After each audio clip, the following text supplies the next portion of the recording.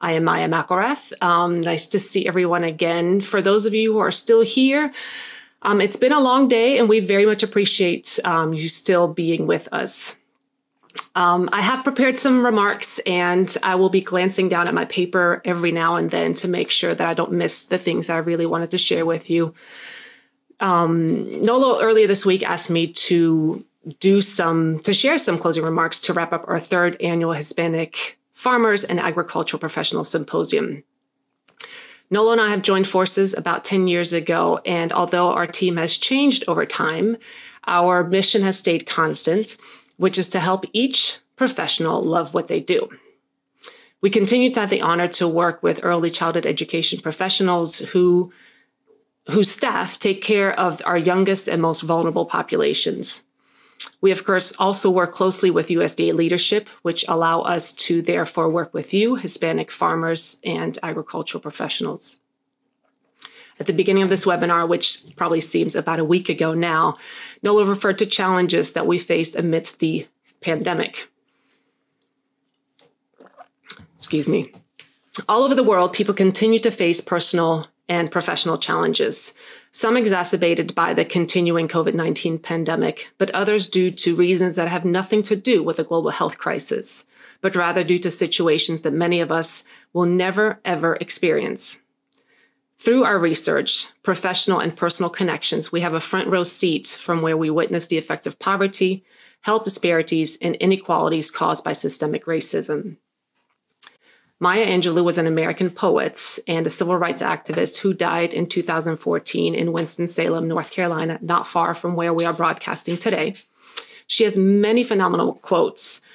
One that stands out for me today is this one. If you don't like something, change it. If you can't change it, change your attitude. To some extent, this may sound simplistic, and to some of you, it may even sound cruel. But the truth is, each of you do this every single day. When you're unable to change the situation you find yourself in, you change your perspective, you change your point of view, and you essentially change your attitude.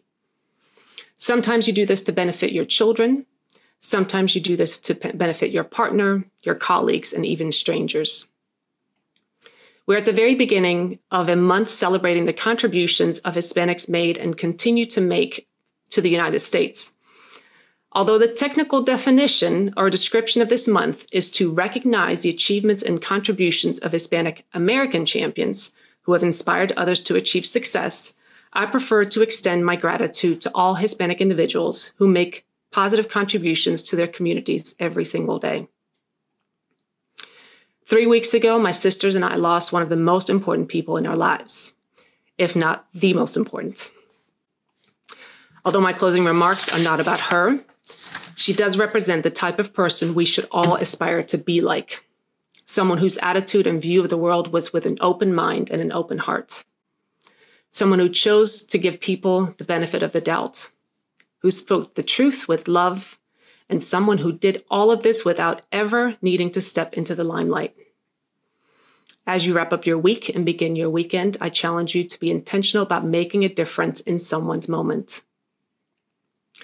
I will end with one more quote, one Nola and I saw at a Head Start facility in Tennessee several years ago. You never know what someone is going through. Be kind, always. With this, we will wrap up our symposium. Thank you again for joining us, and we look forward to seeing all of you next year.